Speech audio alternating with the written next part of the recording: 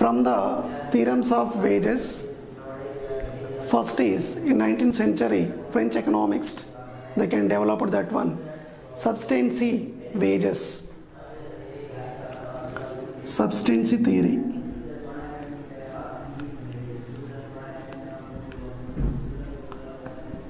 Of theory.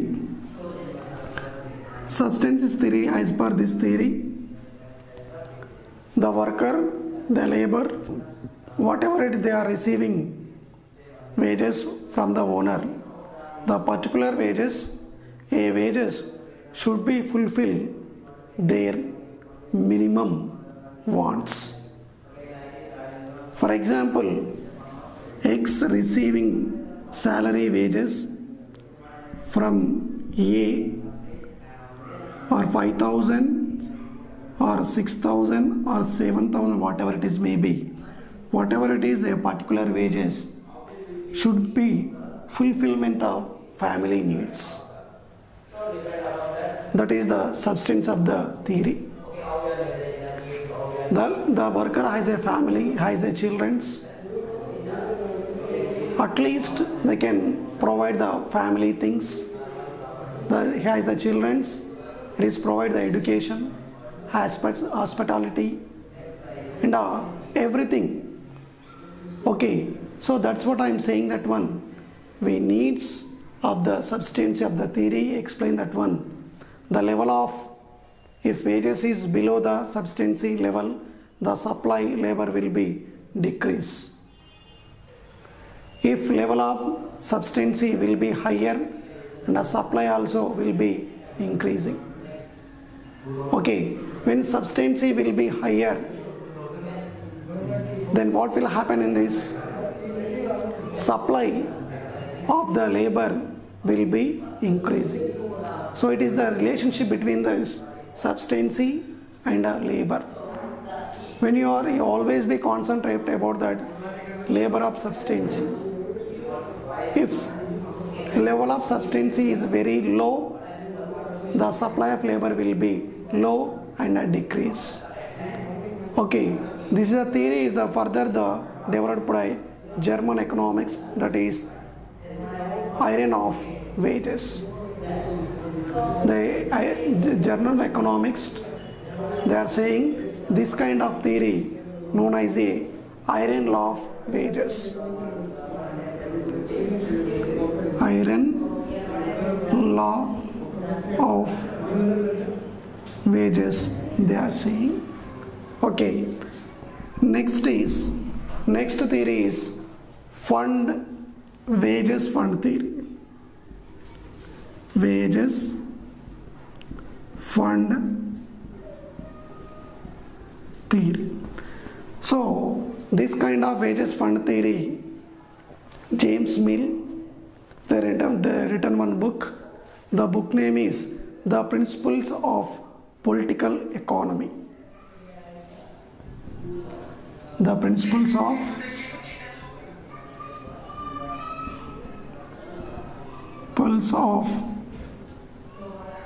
Political Economy, written by J.S. Mill. J.S. Mill. Okay, according to that theory, every entrepreneur will be keep able to capital to pay the wages. You always keep the capital. Special they are going to concentrate of capital. You keep the capital sufficiently. Which purpose we keep the capital? To pay the wages. Why? Sometimes the workers, the laborers, they are making goods and services, but sometimes goods never be sold. Now what will happen? They will not wait until the sold goods and services. So that's what I am saying, that one, either sold goods or not, you till to pay to wages to labor. So otherwise labor will not be satisfied, will not be effort. So what will happen this one? Here the product will be decrease. So as per J's mill, we keep always the capital to pay the wages. And which purpose we are maintaining the capital? To future purpose. In future what will happen, they don't know tomorrow and the day after tomorrow. So that purpose we maintain the capital. Okay, future needs purpose we maintain the capital. According to J's mills is a demand and a supply and a labor. The three things playing the role of labor wages to should be related to supply of labor. And here to this, when you are paying that in time those two labors, the supply and labor will be increasing, demand and everything will be increasing. That is the thing. And the wages can be increasing. There is of the wages of the fund, increase the wages of the fund. So when there is a fall in the supply, when it is possible, increase the waging fund, and this increasing the only when the fall is the supply. Okay, here to go, wages rate is equal to, one equation is there, wages rate is equals to, what is the equation? Amount of wages fund, amount of wages fund is equal to divided by number of labors. Number of labors, they are giving the equation. Okay, this is the first one, this is the second one. Okay, last is modern theory of wages.